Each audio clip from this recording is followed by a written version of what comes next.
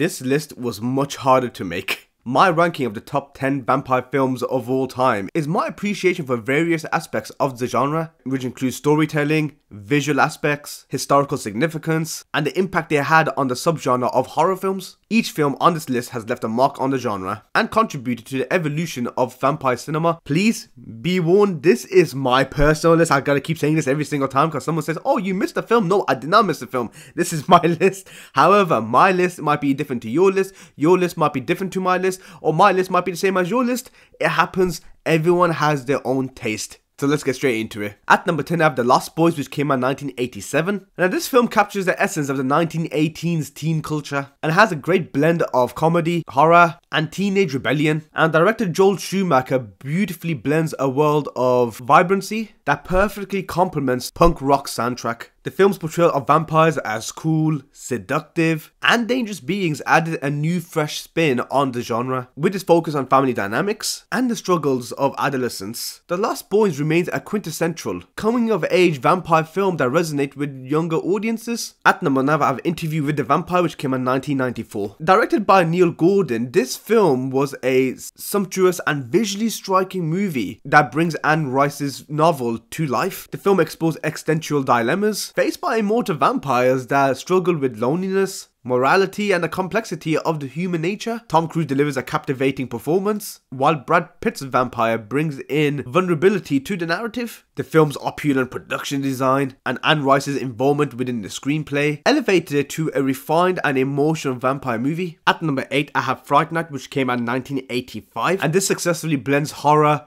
comedy, and homage to the classic vampire lore. This film carefully balances scare, self-aware sense of fun, paying homage to the Hammer films of the past while adding a modern twist to it. Tom Holland's direction keeps the pacing very tight, and this still remains a beloved classic for its ability to both terrify and humor the audience. At number 7, I have Dracula, which came in 1931. Todd Browning's Dracula still holds a historical significance as being the first sound adaptation of Bram Stoker's Dracula. Bela Lugosi's portrayal as Dracula was a definitive representation of the character, setting the standard for portrayal of vampires and Dracula in decades to come. The film's gothic atmosphere and visuals, like the looming castle and a cobweb-covered crypt, cemented the image of Count Dracula in popular culture. Yes, this film may seem dated for a lot of audience members, but for me, it still remains a pivotal film in the vampire genre. At number 6, I have What We Do in the Shadows, that came out 2016. I actually enjoyed this movie. This is why this list is subjective. This is a New Zealand mockumentary vampire movie that is directed by Taika Waititi and Jermaine Clement. This is actually a hilarious and inventive take on the vampire genre, combining humour and a fresh perspective on age-old vampire tropes. This film breathes life into the vampire comedy subgenre. At number 5, I have Bram Stoker's Dracula, which came out in 1992. Francis Coppola's visually stunning adaptation of Bram Stoker's Dracula is a lush and opulent retelling of the classic story. Sumptuous costumes and practical effects pay homage to the genre, while introducing a romantic and passionate element to the film. At number 4, I have Vampire, which came in 1932. Carl Theodor Dreyer's Vampire is a haunting and atmospheric masterpiece. The film's dreamlike visuals, innovative use of shadows, and eerie sound design creates an unsettling experience even after the credits roll. Yes, this film was not a traditional vampire film, but it heavily influenced the horror genre, showcasing the potential of film as an art form.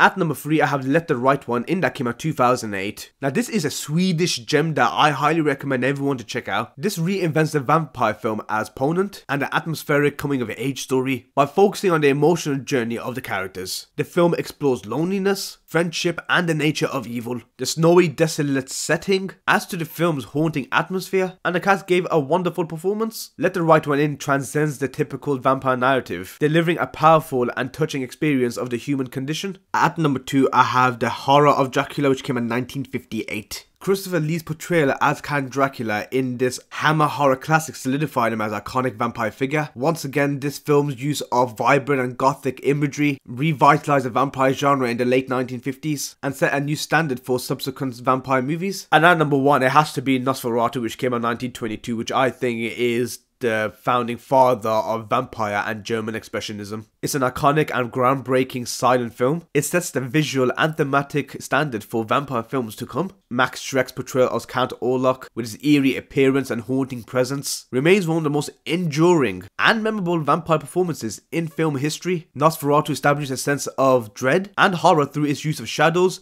German expressionist visuals, and haunting music, leaving an indelible mark on the horror genre and solidifying its position as the quintessential vampire film. And of course, there are many honorable mentions which I didn't put in my top 10, which I think it's hard to put in my top 10, but I just couldn't decide. A Girl Walks Home Alone at Night, which came out 2014. This stands out for its artistic and poetic approach, while I Am Legend, that came out 2007, showcases a post-apocalyptic take on vampires. Near Dark, which came out 1987, adds a western twist to the genre.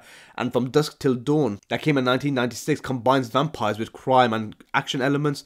And Blade in 1998 revolutionized the vampire subgenre by blending it with the superhero genre. Kronos, which came in 1993, showcases Guillermo del Toro's unique storytelling. This is basically my ranking. My ranking reflects on a mixture of historical significance, artistic innovation, and the lasting impact these films had on the vampire subgenre. And the evolution of vampire cinema owes it to these movies, which continues to inspire and affect audiences to this day. You can follow me on Letterboxd under T's Real Talk, which I'm going to start ranking all these movies from there, and also giving in my detailed approach and my analysis of them. And hopefully you can look forward to more films I review in the future. I hope you liked the video. I hope you like my ranking. Let me know what you think. I know there's hundreds of vampires films out there, and I know it's very hard to put in the top 10, but this is my personal top 10. Where would you put your vampire films in the top 10, and what would you change around for my top 10? Let me know, and hopefully I can see you in my next video.